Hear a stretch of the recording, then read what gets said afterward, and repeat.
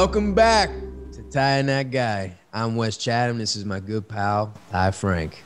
Yeah, and today we're talking about episode 509, Winnipesaukee, if I'm pronouncing that correctly, which was directed by Breck again, because we can't seem to get rid of that guy. And this one was written by me and Daniel and Narain Shankar, because it took three of us to write this masterpiece. I mean, I hate giving you compliments, but this is my favorite episode of the season. Okay. And and I hate to give Brett compliments too, but the shootout in 509 is so badass. And, you know, the fact that it's one continuous shot, I mean, I don't think we've done something that long in the Expanse so far. So, you know, Breck did a good job. You know, hopefully he never listens to this, but yeah, he did a really good job. Yeah, no, it turned out okay. It was as technically challenging as the shoot was for that. I think the final product is going to work really well, or does work really well. It's going to work really well for fans too. And what else is going on 509? So we're getting the mysterious messages from Dom, from Naomi. We're getting the messages. Yep. We see Steven and the Rocinante trying to figure out what's going on. We see Alex and Bobby headed that direction, trying to figure out what's going on with Naomi. Yeah, we got Avasarala dealing with some heavy political stuff up there on Luna as the government of Earth tries to respond to the Free Navy attacks. So she's got a lot going on there. Oksana tells Drummer that Naomi is alive, that she believes Naomi is alive. Yeah, big moments, and all that stuff with Drummer in this episode, building up to what is going to be an explosive climax for the season. So I'm very excited. We're moving toward the end game here, and it's getting pretty exciting. Now, explain to me what exactly is Naomi going through right now on the Chesamoka? What is she accomplishing? What is she trying to accomplish? Yeah, so she's got a couple of different things that she's trying to do here. She's trying to communicate. She has no radio to call out. We see earlier she tries to build a microphone for herself. It shorts out. She can't. She's having trouble sending any messages out. She's communicating by taking the pre-recorded message and shorting it out at specific points to change what the message means by shorting out certain words. So she's got that going on. She's also trying to figure out how to get some control of the ship, how to steer the ship. The other thing that's happening here is every time she uses the airlock to go between the holes, she loses all of the air that's in that airlock, which is why she's making those marks on the wall, because she's calculated how much air she has in the ship and how much she can afford to lose to do this work. So she's got this running clock in her head of, I can only go outside so many times before I'm out of air. And if you notice, every time she comes back in, she's a little more exhausted because there's just a little less air in the ship. She's getting oxygen deprived and dying of thirst, and she's got a lot going on. Naomi's having a bad day. And then you have Avasarala, and she is trying to avoid mass casualties and trying to talk them out of attacking Ceres. Yeah. Poor Ceres, man. that place has been through it. Would you say is this season one Avasarala do you think season one Avasarala would be making these decisions? Or obviously this is somebody that's been affected by the death of her husband, who has grown and has the experience that she has, where she's making a decision that seems a bit different than we've talked about this before. Avasarala has a long arc in our show. In episode 1 of season 1, she's hanging belters on hooks and talking about Earth must come first. Exactly. This is an Avasarala who's been through a lot, who's seen a lot, who's been forced to confront. She was on the Rossi for a while. She was hunted by her own government for a while. When Ehrenreich tried to have her killed.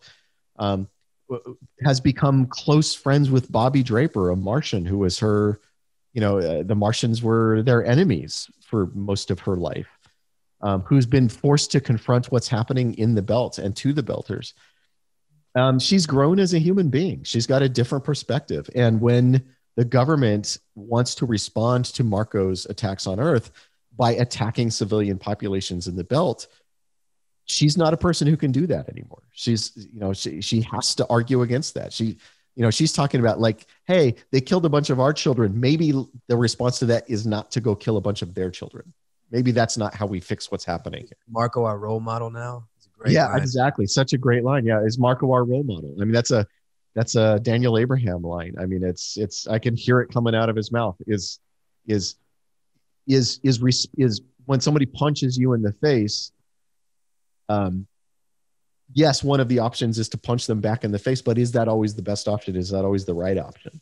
Is that the best way to de-escalate the conflict and find a path to peace?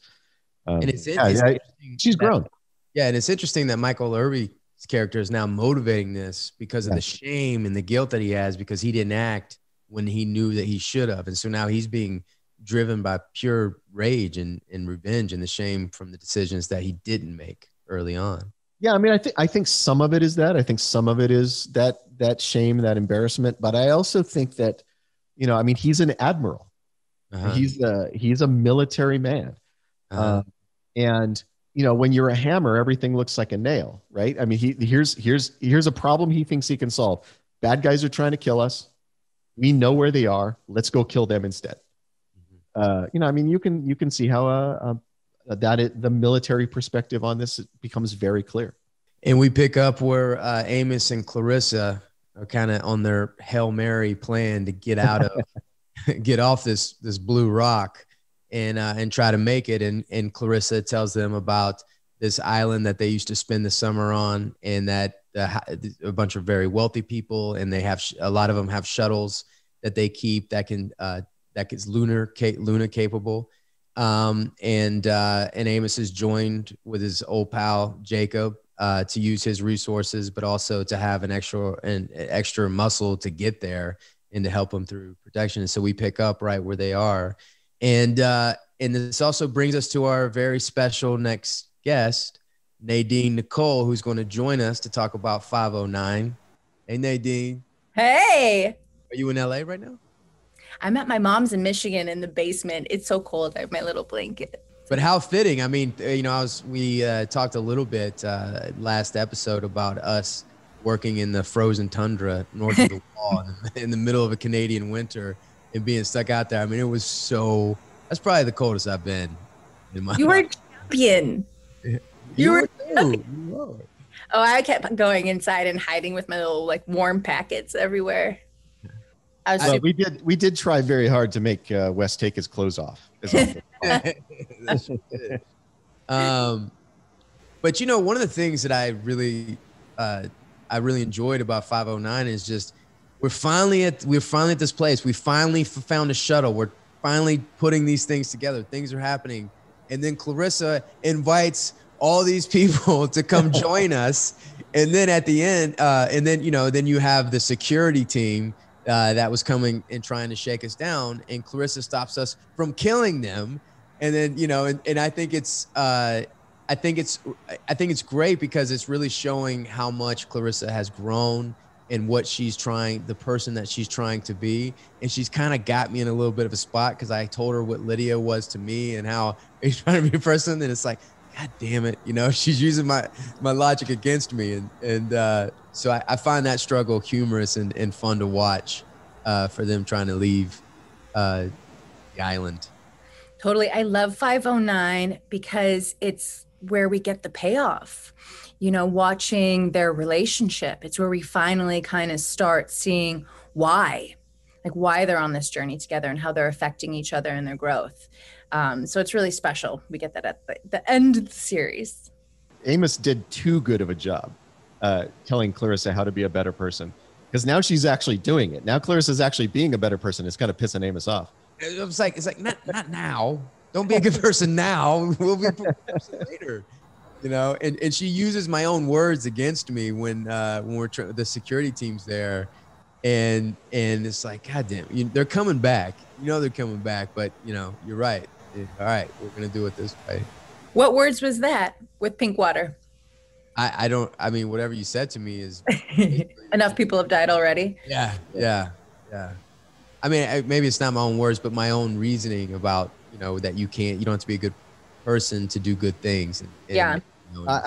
For me, I think the thing that resonates the most in this episode and in their relationship is the early conversation where he was talking about we're a tribe of two.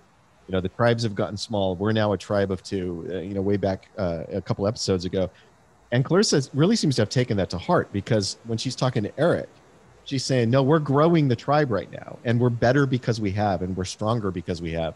And wouldn't the world be a better place if we were all in the same tribe and we didn't have to justify why we're there? Everybody accepted everybody else, whether they were, considered important or not. And what you can see through this episode, I think, and Nadine, please chime in your perspective on it. But what I think you see is Nadine trying to fold everyone into the tribe. All those people who are trapped on the island. Okay, you're part of the tribe now. You're coming with us. The Pinkwater people show up, and she's like, no, we don't have to shoot each other. We could all be on the same team. And I think that's where Amos's words to her now is starting to come back to haunt him, because she's going, I agree with you, Amos. We should all be in the same tribe. And now everybody's in her tribe. Yeah, I really love that scene with Jacob, Eric in the shuttle. And I think it's so cute because she's being real and she's trying to figure it out. But I think she has a point. And at the same time, it kind of comes off as like ludicrous, right? It's kind of both. And then at the end being like, well, yeah, he's like, where did Amos find you? And she's like, in prison for multiple homicides. Trying to work it out. And then with Pinkwater, I think Clarissa knew she kind of messed up. I mean, going off of emotions and adrenaline in that big scene, in that moment, she did what she thought was right. But after everyone kind of told her what was up, I think she knew that she kind of messed up. But if she didn't, we wouldn't have the big shootout. So it all works out. Yeah. And, that conversation that you have with Eric, what I think is interesting about that conversation is it's very similar to the conversation that I had with you after we passed the man that's sitting by the fire, and I'm watching to see if he's coming. And you're like, that guy's not going to be a threat to us. And then I explained to you everything that you think you knew about society, and it's not the same anymore. The rules are out the window. And I understand it because this is how I grew up. And this is what the world looks like when everybody's just trying to survive. And that's the same thing that Eric was saying to you when you guys were sitting in that cockpit, and him and I, because we were friends and we had to survive together. We have that same outlook, that same point of view. So one of the great things about going to find Eric and us being in the journey together with me and Eric is we both know how to survive. This is something we know how to do. We don't really know how to live in the other world that well, but we know how to live in this world. And so we work well together. And it's almost like there was the scene of the two angels on one side. You were on one side and he was on the other, when all of the summer the summer employees were there and they wanted to get on the ship, and he goes we have no room, so fuck off, and like just completely.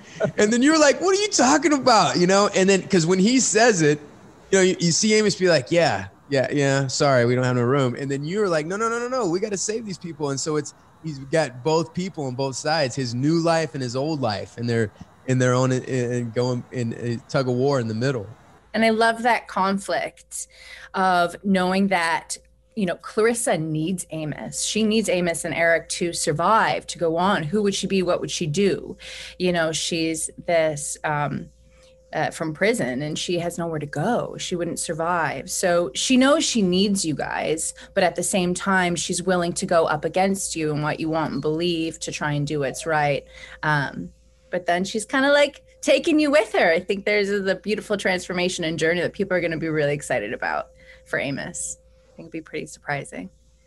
Yeah, 509, man. I mean, it's just such a great episode.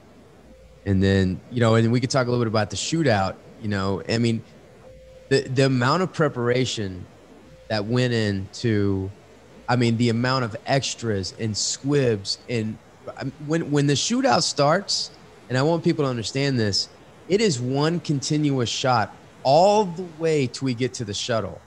And so it starts and we're in that pit in that front yard and the shooting starts there. So all of that was a coordinated effort with squibs, with people dying at the right time, right in front of the camera, having explosions happen at the right time, coordinated with going. I mean, I'm telling you, you know, one of the great things about working with the Expanse crew for 6 years is, I mean, not many crews or not a DP or whatever could pull off something as difficult or technical as this.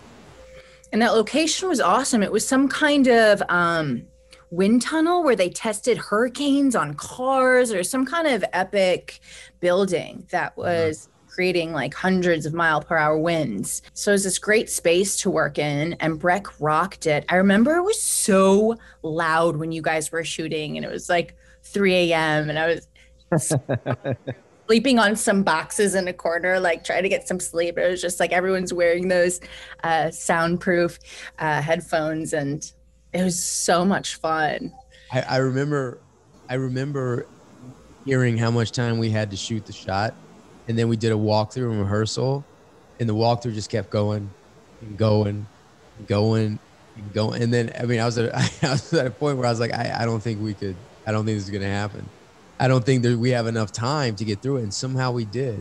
Somehow we pulled it off. And it was a challenging shoot. I mean, it was definitely a struggle to get it done on time. And I remember at one point, Jacob, who plays Eric, who's fantastic in this, by the way, Jacob, if you listen. So good as Eric. But I remember, you know, it was about 4:30 in the morning and the sun was about to come up and everybody was just freezing and we were trying to get that long shot in one go. And I saw him just staring at a wall, just kind of like spaced out. And I was like, Jacob, I said, Jacob, what's going on? And he turned and goes, I'm barely fucking holding on, man. And then he just got up and went back to one.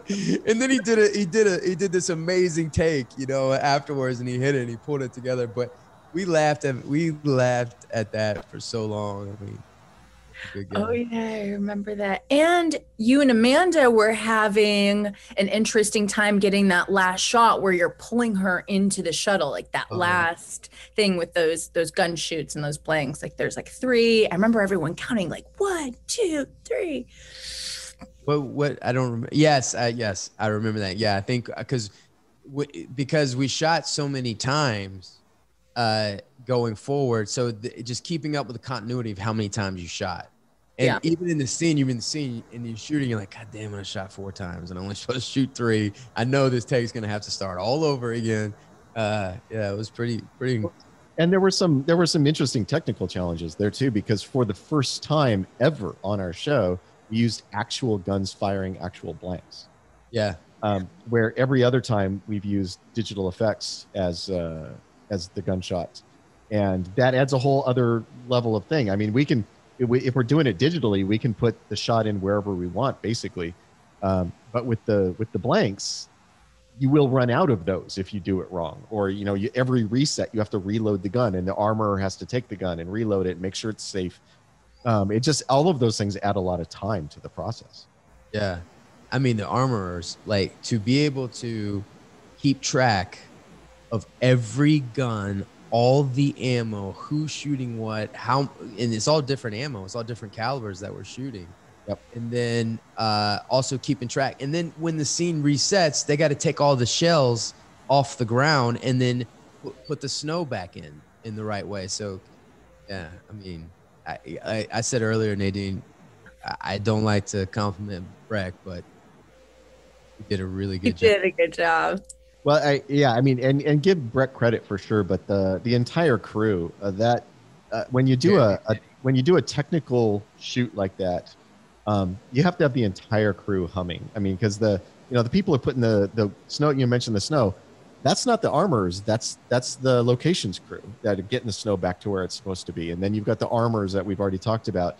And then you've got Jeremy and the camera team. You know, those guys having to make sure everything is shot correctly. You know, you can't screw that up. And then you've got all those, you know, we had all those people up in the hills with the muzzle flashes up there that had to go off at exactly the right time. You know, I mean, there's so many moving parts in a technical shoot like that. It's hundreds of people doing exactly the right job at exactly the right time. It's astonishing anything ever gets done. And then you think about, think about wardrobe, think about Joanne and Lindsay and what they had to keep up with, because when it's squibbed first of all, the wardrobe is amazing on this show. The Joanne and the staff and everybody's just the best. But you have the outfits, they blow up, they got to have a replacement and get the squibs in there right away. And you're talking, how many extras would you say? I don't think hundreds an exaggeration. I mean, you have dozens. Okay, maybe you have dozens and dozens of extras that are getting shot, and you got to re-clothe them. You know, you got to take that off, put the new outfit on, put the new squibs in. And so I just want to make a point at how phenomenal the crew is and how technical that long shootout and what went into it to be able to make it look the way it did and to last the way that it did. The great work that everybody did. And apparently we had Nadine hiding behind some boxes and sleeping. Sorry we were disturbing your sleep with it. Shootout when we were at that house, that beautiful mansion up north. I actually saw it on The Good Place. And I was like, oh my God, we shot there. And it looks totally different because they did it in the spring and there's a lake there. But everyone was outside. All of the hundreds of crew are outside in like Arctic gear where it's -20, and like wardrobe, what you said, they're putting heating pads on everyone because the actors aren't dressed for Arctic gear. We're dressed in our wardrobe. So they're layering us with all these hot pads everywhere and checking on us every take and putting us in tents with warmers. And they're doing that for all of the crew. It was just a really big undertaking. And especially remember that rig with that light that lit the entire house? That thing was pretty epic. Did you know when you first got involved with Expanse, or when you first read about the part, did you know that it was going to have the life that it did? Were you familiar with the stories at all? Did they let you know ahead of time? No. When I got Clarissa Mao, the audition, I got one scene. And it was in prison when the pastor comes up to her and says, we have a little scene there, and Clarissa's in prison. And there was no backstory. There was no what's happening, how she got there, who that is. And so I had no idea what was going on. One of the only auditions that I just threw it down 3 times, sent the first one. And I had no idea what was going on in that scene. No clue. Hadn't read the books. And so I had no idea that it would be such an epic journey for Clarissa, and she would have such a beautiful arc in her transformation and in her journey. It's been so much fun. I've always wanted to do action, and this is the first time I really got to do it. Yeah, you get to, for all we talk about Clarissa, learning to be a better person this season, she does get to get her murder on a few times. That's true. Exactly. Clarissa just can't seem to escape that. You do it in a major way in episode 6.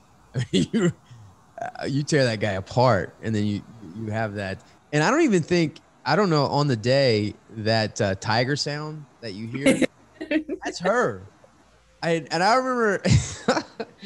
remember when we were shooting that scene and you going off and doing the tiger sound. I was like, is that sound? Where's that voice coming from? It was like just like the claw. I mean, it sounded like a tiger. It just happened. It just came out. Yeah, everybody kind of looked at each other and was like, what the hell was that? I do remember that. And then we had a lot of killing with pink water. They tried coming in from the side right before we left. And then you killed all of them. Well, you killed like 9 people. Yeah. So that led to my favorite bit of ADR I've ever written. So, one of the things you do as a producer when the episodes are cut together, when you have a final cut of an episode, is you find all the places where you need to, put additional dialogue or whatever. And there was a space there where we needed to get some dialogue, and we needed some dialogue from Jacob. So it's where you guys go through, and Clarissa's sort of slumped on the ground, and she's surrounded by corpses. and she's covered in blood, and they're helping her up. And I wrote a line of dialogue for Jacob where he goes, "Remind me to be a lot nicer to her from now on." I love that line. I remember that. Yeah. The big question for me for Nadine in this season, because so this is really kind of the end of this story. So I think we can talk about the whole arc, right? I mean, there's no reason to just stay entirely on 9. When we find Clarissa, in I think it's episode 4 where Amos goes to meet her in prison, right? Is that 4? I think it is. Yes. Yeah. She seems very defeated, when she tells him, she says, "You can't help me. What are you here to help me? You can't help me. Not every stain comes out." By the time we catch up, we find them again in 9, after that, those multiple episodes of her journey. What as a performer, what do you think? What were you digging into to get her to the place where she is in 9, where she seems almost rejuvenated, where she seems to have like a different idea of what her life can be, and she's talking about growing tribes, and she's talking about being good to people, and that kind of stuff. How did you get her from that defeated person in 4, the person who goes, "Not every stain comes out, you can't help me," to what we see her become in 9? Like, what, as a performer, what were you digging into to get to that place? That's an amazing question. I think there's so much behind it. And I got a lot actually from the books, the audiobook, reading it, because what you don't see is her time in jail and the psychological state that she goes through. So in the books, she goes through huge epiphanies and revelations about why she did what she did, how she doesn't deserve, to have a second chance. Like she goes through all of the wrongs that she's done and realizes she's been put in her place. But when Amos comes and they go through this catastrophic event, and then all of a sudden she's free, I mean, there's a new hope, there's a second chance, and she has a new friend, someone to support her and kind of like lift her out of that space. And I think leaving prison and having the freedom to try and live another life just gives you that opportunity to move forward. And all the revelations that she had of the person that she was, and the family and her dad, and kind of really just coming to reality with everything, put her in the position to look at the staff members in episode 9 and be like, "Oh yeah, like we need to help these people. We're not going to, the rich families are not going to help them," which she never would have done before. She was still in the position of the world she was living in. And now, as Wes said, that's crumbled and gone. The status is completely irrelevant. So, I think it's just kind of the combination of understanding what happened to Clarissa's psychology from the books, which was so helpful, with the chance that she's got to be free with Amos and have, just a better run at it. It's interesting because I felt like I felt that first moment when you're out of prison for the first time and you're feeling the wind blowing and you're laughing. And I think you're crying, but you're really laughing. And it's like that realization that all this, not only is that prison gone, but the prison that the expectations of who I am, my last name, my family structure, all that's gone too. So even though this is one of the worst points in the history of the world, for you personally, it's, it's elation. It's like, a freedom that you've never felt before.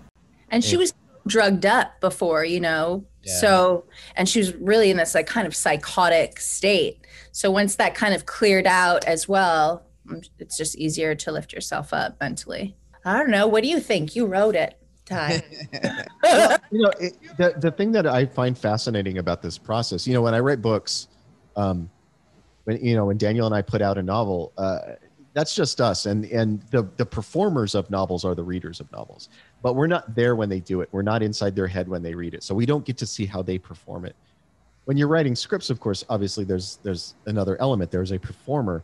And the thing I find interesting about that process is, you put words on a page, the performer brings a whole other huge raft of things to that. There's so much more that goes into what is on screen than just the words I put on a page.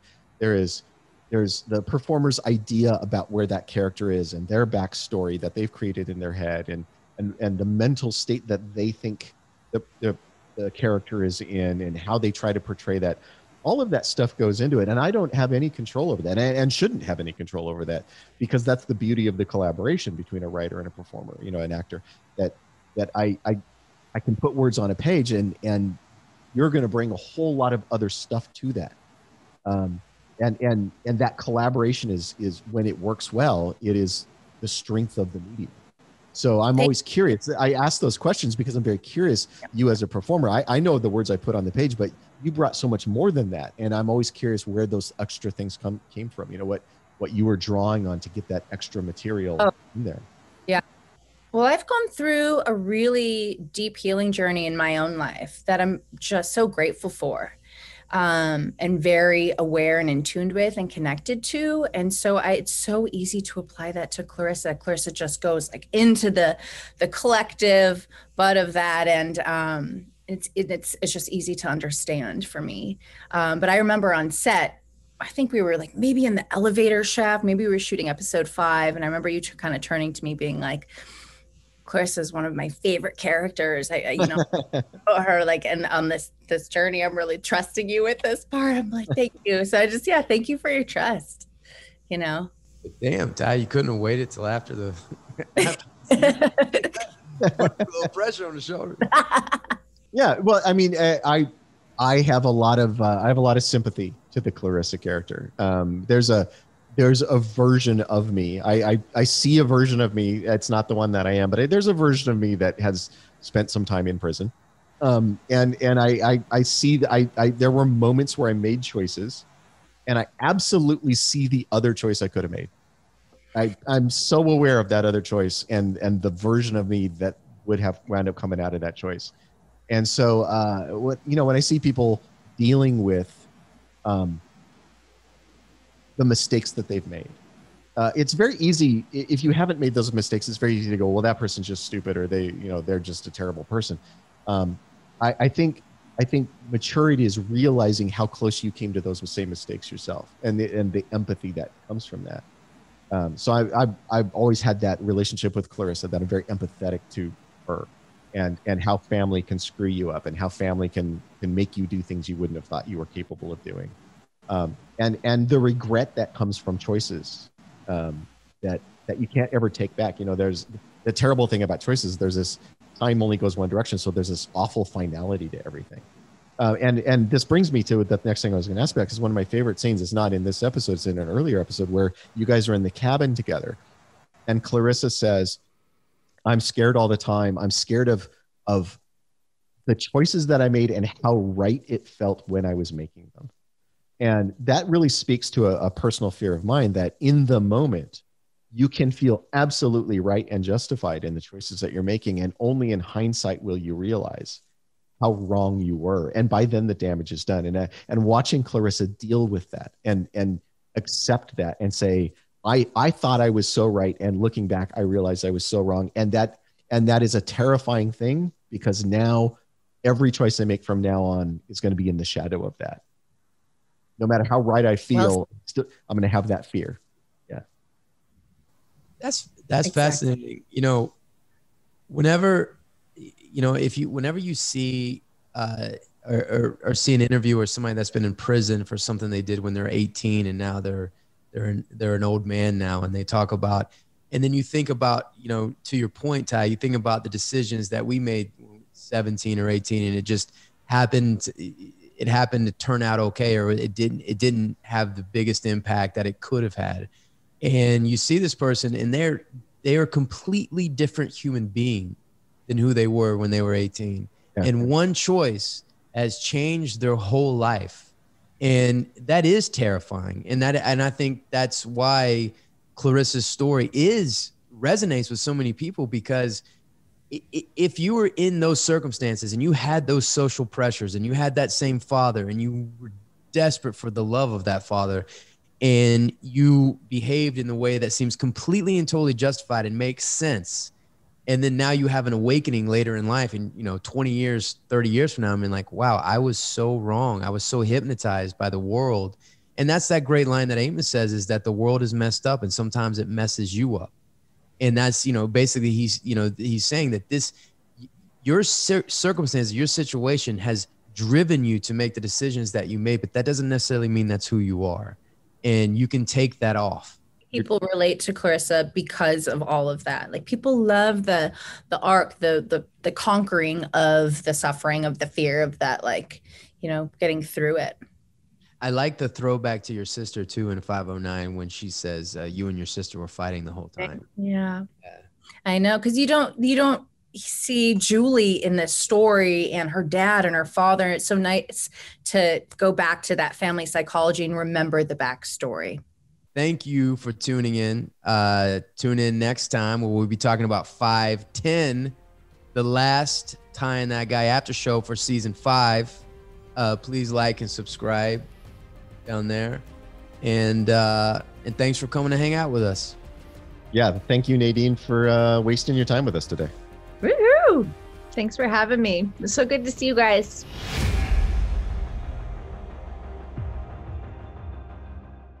Look at this. This is what it's like working on a studio.